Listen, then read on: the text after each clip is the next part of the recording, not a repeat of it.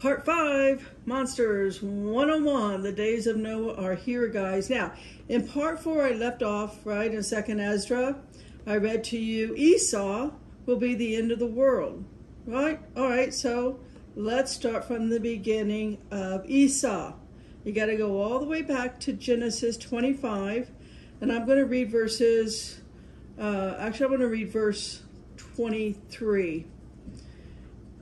And the Lord said unto her, 2 nations are in thy womb, that's Rachel, and 2 manner of people shall be separated from thy bowels, and the one people shall be stronger than the other people, and the elder shall serve the younger.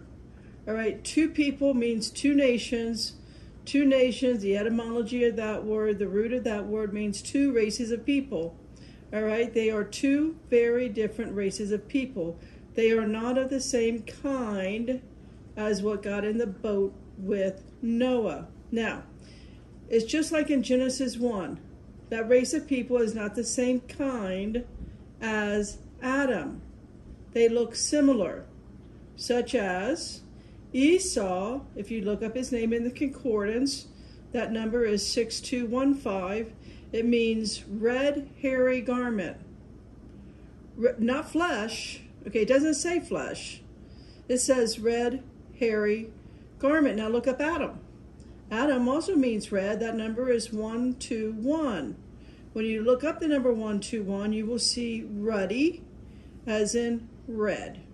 But then it says the first man, he came from clay, from the earth. Now, in all of genealogy throughout the entire Bible, and I've read them all, it's tedious, it's long, but it's necessary. Only one time is a person's skin color ever mentioned, one time. Do you find that odd? Only one time that a person's skin color is mentioned, and it's here in Genesis 25:25, where it says, Esau, red, hairy garment. All right, so that's where Esau is born. So Esau is born first, and then Jacob. Now, in making the Genesis, what you're going to need, your kids are going to need to learn this. It's really important you get out of church and academia, out of indoctrination, and get into the truth, because the days of Noah is going to be pure lies, and it's going to be worshipped as it was in the days of Noah.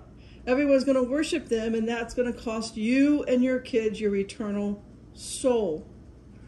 All right, in Genesis 1 and Genesis 2. Genesis 1 is making of the Elohim race. All right, I see how God, through, as an example, Esau, who became the Edomites of Mount Seir, how they are going to suffer for the fall of the angels. It's just one example. Now, if we go to, and you're going to need, I'm going to preface this because I'm going to end with understanding Alexander the Great, as in Daniel's prophecy. All of this is about prophecy. All right. You can read the genealogy. I'm not going to go through that, but if you go through the genealogy of Esau, starting in Genesis 36, Esau has a son Eliphaz, who has Amalek, who in 1 Samuel, there is the king Agag. He is the king of the Amalekites. In Esther, you have Haman. Haman is an Agagite, all of which come from Macedonia, the same as Alexander the Great. Okay, so I just wanted to put that there, because I'm going to end with that. I'm going to bring it full circle and make it come around. Now, another thing to note. Cain, once he kills Abel, he is sent east of Eden to a land called Nod. Now, look at Nod in the concordance. All right? Nod means a land of exile, and it means a land of wanderers. So Cain is said to be an exile and to wander the earth. Now we know he gets a wife, we know he builds cities, but at the root, this is what's happening. In exile, and he's a wanderer. Now Cain asked for a mark to be given to him so he's not killed by whoever it is outside the garden, which Genesis 1, if you understand, not believe, but you understand, you think for yourself, get out of being churched and indoctrinated of what the devil wants you to think about his angel dark race of beings and their hybrids, okay? He knows he's going to be killed by them. So he gets a mark. All right, mark in the concordance is number 226. That means a miracle, an omen, a sign, or a token. If you just take those words right there, especially the word token in ancient Hebrew, and understand all of the verses that have the word token in them about the end of days. Again, I can't get into that. I'm trying to concentrate on the what comes from Cain is cursed.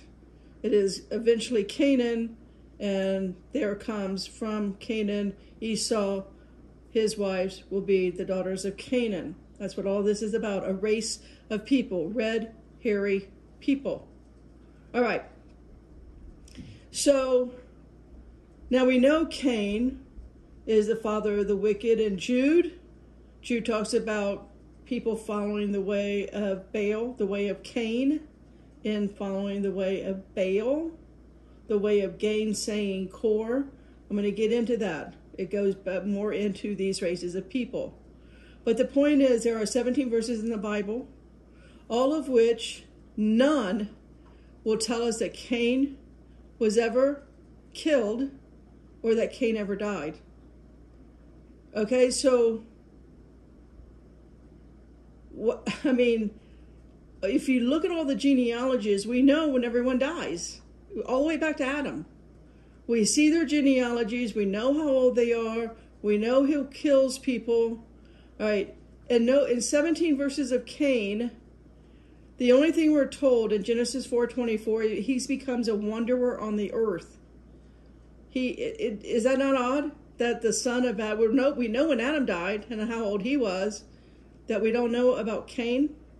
All right, I'm just putting it out there for you to think for yourself. Decide what you will with that. What we do know, right, is that Cain is the firstborn of the snake that started this entire biblical war.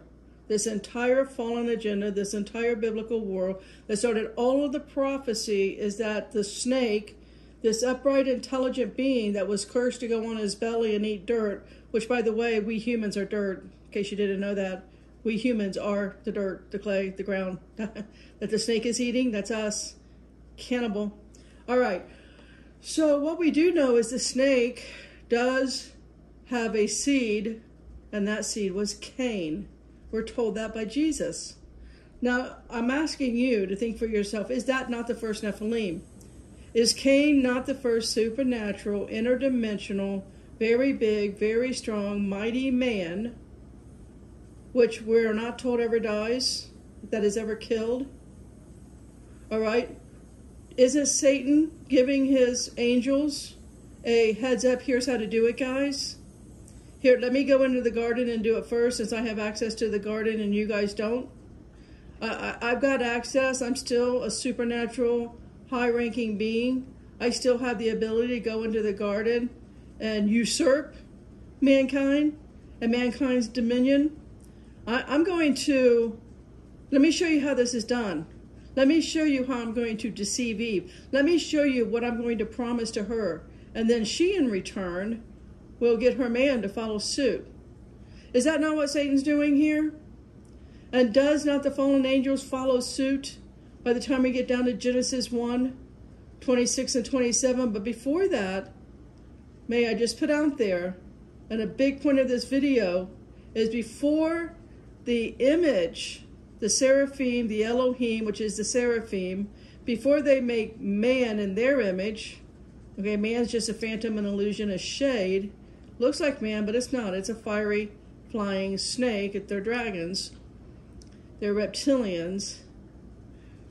Before that, a stronger race than man is made. Is it not? The beast of the earth? It's interesting when you study over 300 verses with the word beast in them. I highly recommend it. All right, I did it. So, okay, so I ask you, is not the first Nephilim Cain? Is that why, by the time you get to Genesis 6, right, and the watchers come down, and they take women of men, daughters of man, who they want, at their will. The women had no say in it, at their will. And they bore offspring, they had children, they mated, they had sex with these women. And those offspring, why were they all of a sudden called men of old, men of renown? How could they have been called men of old, men of renown, if there were not something before them? That I'm just saying, think. I'm not saying anything other than these are questions you can find in the Bible when you dig enough. I'm just putting it out there for you to think, to become curious. I'll get us around to that. I've got a lot of videos on that. I'll bring us all around to that. But I'm just trying to poke a little hole into your indoctrination. We've all been churched. All right, we've all gone through the snake's education system. You know, we just have to deal with that, let go of the programming, and move on. Now we come to a race that Father God put into Rachel that is not the same as Jacob. And Father God, I'm going to often call him just Abba. It's just easier because that's what Jesus called him. So Abba hates Esau from the get-go. All right, so again, in Genesis 25:25, there's two nations in the womb. Esau, the red hairy garment, he marries two wives. He actually marries three wives, all of them from the line of Canaan, which was cursed by Noah. So, as I begin part 5 here, let's read from the beginning. As the days of Noah, our progenitors, right, our creators, the ever, worship superhero Elohim, they will be the ones that always have been, and big time will begin to proudly, as in drag queen, as in woke teachers, teach our kids the truth of Genesis 1. That the church has been indoctrinated out of the truth, right? The truth was, there needed to be a time that would fit the fallen angel agenda, that would give the Elohim the right once again to usurp a larger, much more valuable generation to them, to win them over, meaning our kids, our young ones, our little ones, the fig tree generation, right? All of that's going to be revealed. And our kids will think they're gods.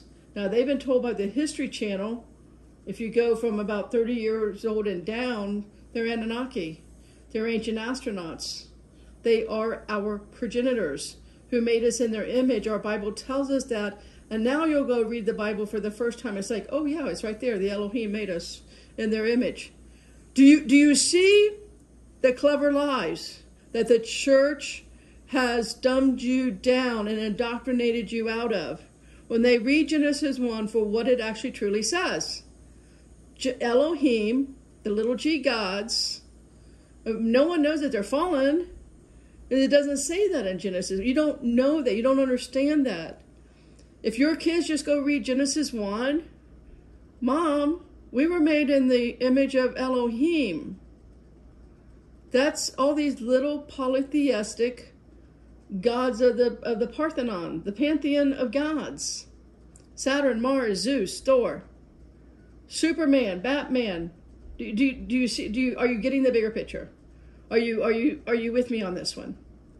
If you care about your kids' education, you get them out of snake system, beast system. Again, there's over 300 verses with the word beast. If you want to understand the beast system, read all three, I think it's 304. Read all of those verses and understand the difference between the beast in Genesis 1 that has nothing to do with man and the beast in Genesis 2 that has to do with Abba. There's a huge difference. There's the beast of the earth and then there's the beast of the field. By the way, the field means the cultivated field, cultivated in the enclosed garden. That may have just blown 100% of the people watching this right now. Genesis 1, beast of the earth, that's what it says. 3 verses in Genesis 1, beast of the earth. That's entirely different, because beast of the earth there includes the underworld, includes Sheol. I'll get there. So what are the Elohim? Again, they are what the Mayans told you they are. Like they gave it the name Quetzalcoatl, whatever. Fiery dragons, they're snakes, they have wings. It's all of the Mayan legends, all the Aztec legends, all of the dragons of all of Asia, all of the blue-skinned people with many arms, right? Just like the statue of whatever that statue is called in some Indian god name, I don't know. But it's in front of CERN, right? It's helping to further open the pit for their king Apollyon, Abaddon, in the Hebrew tongue, Abaddon, to come forth, all right? These guys will have supernatural powers. They will have signs and wonders from the heavens, right, from above. Just like, again, nothing new under the sun, the Tower of Babel. Once again, it will come to the point where they can do anything, all of which they want. Now, God, the first time, took his hand and smashed down the Tower of Babel and confounded their language. The second time, Jesus will just come, open his mouth, and it's done. Everybody's in the fiery lake. Now, again, going back to Esau, that I ended part 4 with, it said that he will be the end of the world. That's our timeline, because 1,000 years is as a day to God. So how many years has it been since Esau? We're at the end of time. When you read the ancient Hebrew, you understand how close we are. There's nothing more to be done. Prophecy is done. The only thing there is the second coming. The last 7 years in the second coming. That's all that's left. With a few minor things that can all happen in the last 7 years, such as the total destruction of Damascus. A lot of prophecy chronologists, how do you say that word? They think that first Damascus has to come. Well, Damascus can come in the last 7 years. It doesn't have to come first. So in an effort to upload this sometime today, let's end part 5 and start with part 6, right? Amen? Potter out.